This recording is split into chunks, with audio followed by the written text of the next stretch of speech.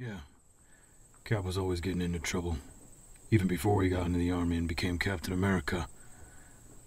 You've all learned about World War II, right? Well, like everything, it's different when you're there. The first time I saw Steve, Cap, after the serum, it was like looking at a different person. But after a moment I realized that finally, he had a body that matched the personality inside. The capability, the drive, the man that he was, the rest of the world could finally see. He was given an opportunity that not many people had, and he used that opportunity to save the world.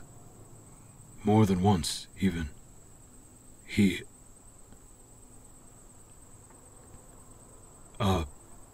Kids, can you excuse me? I think I have a visitor. How's this? If you give me some time alone with our guest, I'll finish that story and tell you about the time that Cap punched Hitler right in his big Nazi face. Yeah?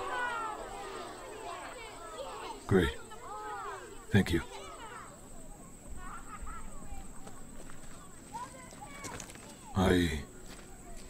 You're here. T'Challa didn't... Does he know? Of course. How else would you?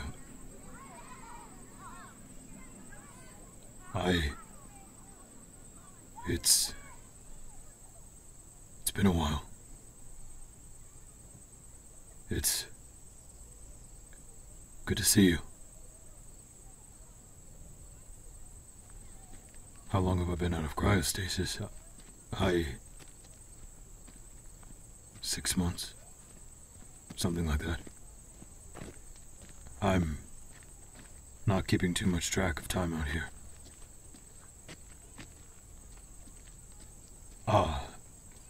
Do I? Well, out here, there's no obligations, I suppose. I've just been living, helping, small things here and there, pulling my own weight, but not fighting a war.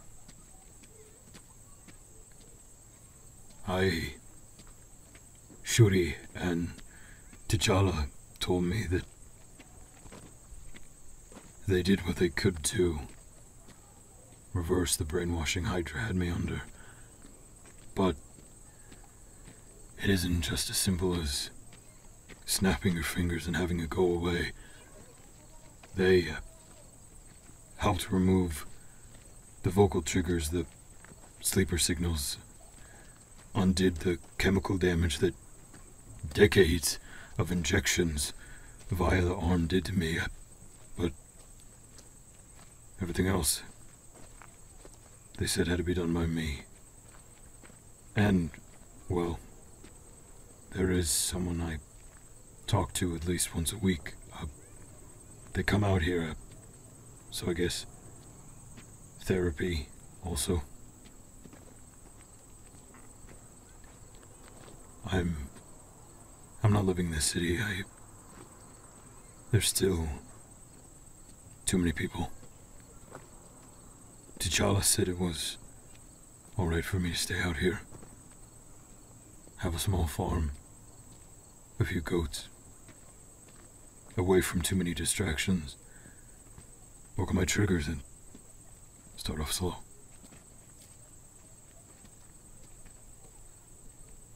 The kids, they're relatively harmless. And besides, the person I talk to mentions that talking about the good portions of my past that I remember, it might trigger more positive memories and help create more positive memories. And the kids are sweet, really. They don't know much about me, and what happened with the Winter Soldier, and T'Challa seems to trust me with them. And if he can do that, after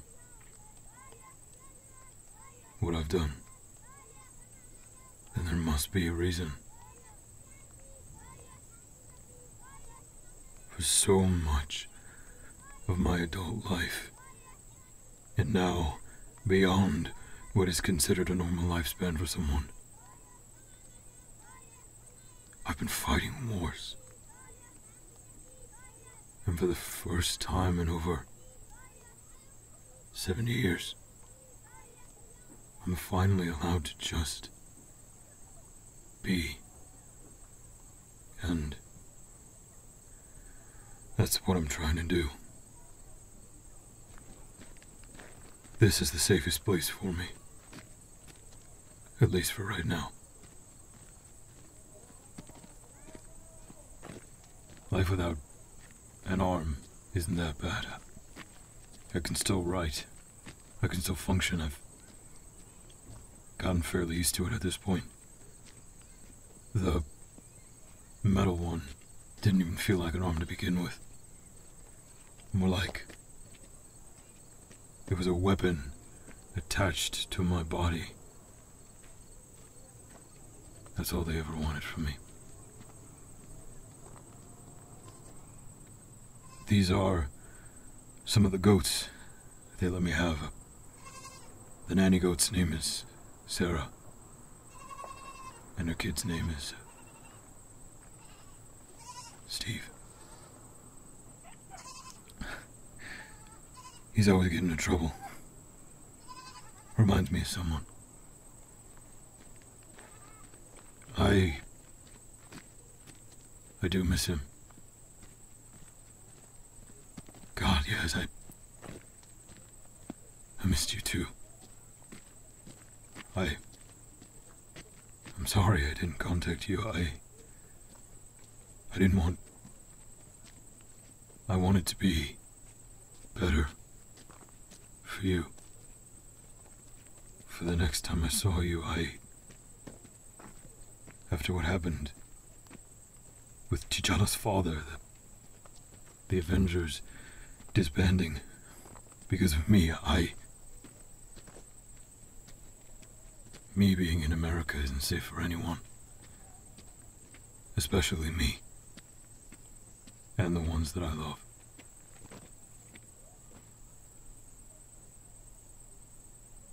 That's why you came to visit, isn't it? You missed me. Did T'Challa contact you? Shuri. Huh. Yeah. She's the kind of person who probably knows better. I'm sorry. For a lot of things.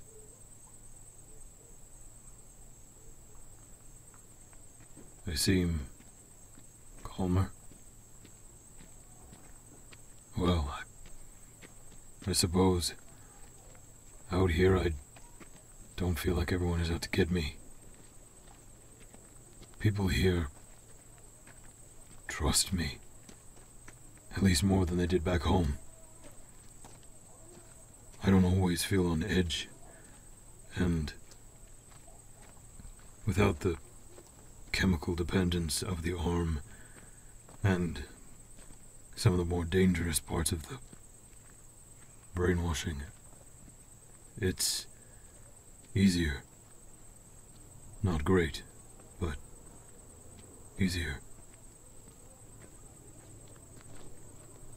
I invite you to stay here, but I don't really have that authority. I'm very glad to see you here, though. It's almost surreal. I know this can't last forever. That you'd have to be purposefully ignorant not to see the upcoming fight ahead. I know that's probably also why you're here. It's not just to see me, is it? That's all right. I was partially expecting it. I caught wind of them, the Wakanda scientists. I think they're making me another arm. A better arm. I know T'Challa doesn't want to give it to me, but I'm preparing for when it happens. But we're together right now, even if it ends up being a short visit.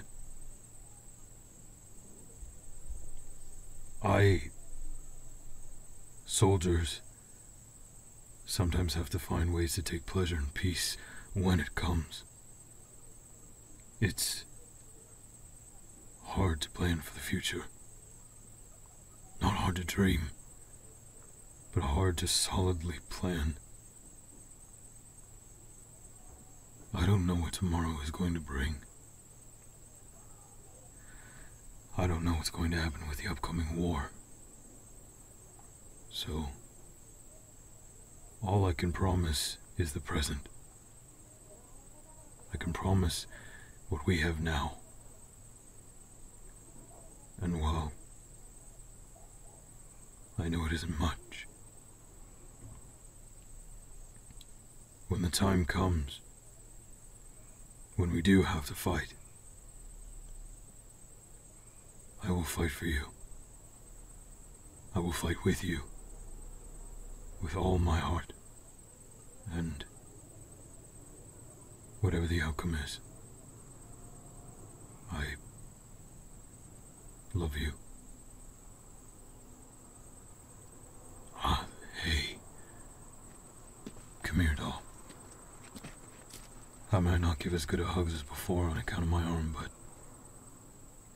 I think they're still pretty good.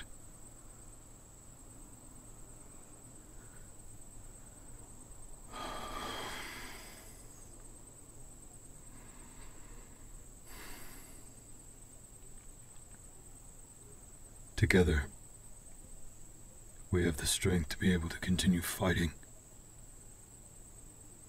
Continue to strive for a better life.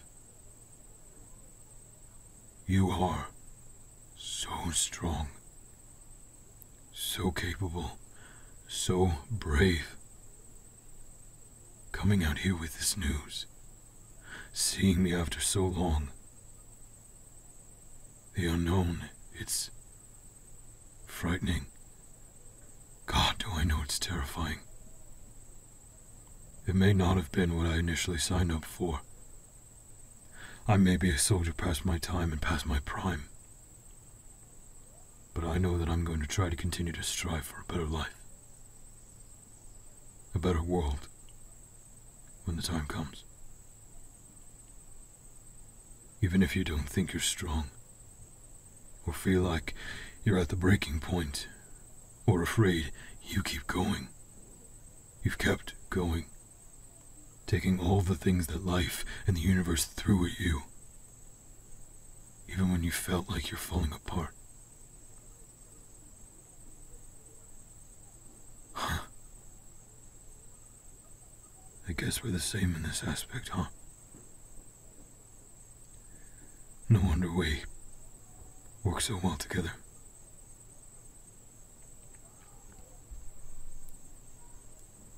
Hey, while you're here, let's spend whatever time you have together. If you want, I can show you around a little more. Introduce you to the kids. I'm sure they'd love to meet you. And have a million questions for you. Live For the present. Just for a while.